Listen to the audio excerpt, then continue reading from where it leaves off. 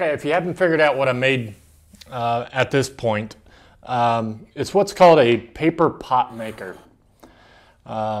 It's simply more or less a mortise and tenon, sort of, on a big old dowel rod, essentially. And you wrap paper around this piece, and you shove it into this piece, and then you could kind of compress a piece of paper to make a paper planting pot. Already did one, and this is basically what it is. That's all it does. You put your potting soil in here, you put your seed in here, let it grow a little bit, and then you can plant this whole thing into the ground. So let me show you. I don't have any newspaper. Normally you'd want to do this with newspaper from what I understand. I'm not a gardener. I don't garden, and I don't know a whole lot about this, but this is what the client wanted, and this is what I made him. So normally you do this with newspaper, and you get a long strip of it.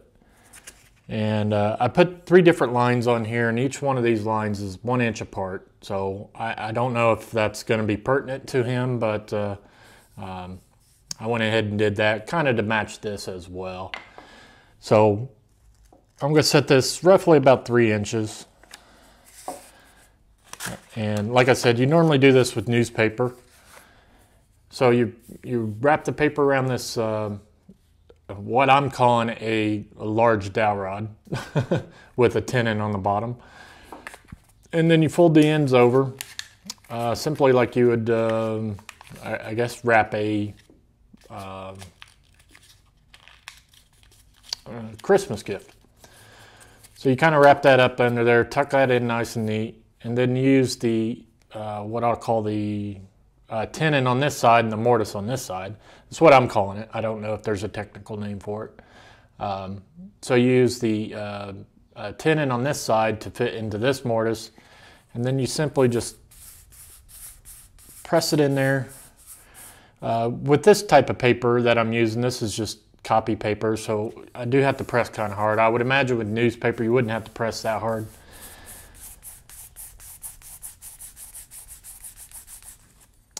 So you get that, and you gently pull this off. And from what I understand, this is the trickiest part of the process, is actually getting this off the large dowel rod here.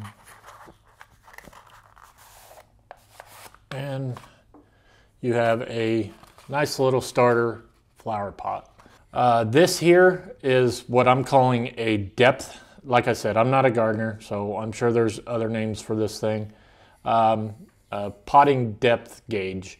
Each one of these is 1 inch in depth, and I think they use these to really plant like bulbs in the ground. So you can shove them down. Certain bulbs I think require a certain depth, and you put it down into the ground so far, depending on the bulb. Again, these lines are burned in on every inch, roughly, and so essentially you can take your potting soil or the ground and shove this into the ground at a certain depth, and you got a perfect depth for whatever seed or bulb or whatever whatever you're getting ready to grow. So, hey, if this is your first time watching MFWoodShop, thank you for sticking around to the end. I encourage you to hit that subscribe button so you don't miss out on any of my future content. I pretty much put a video out every week, and I really enjoy reading your comments that you leave me. So if you haven't left me a comment, please do so. If you like this project, give me a thumbs up. And until next time, I'll see you later.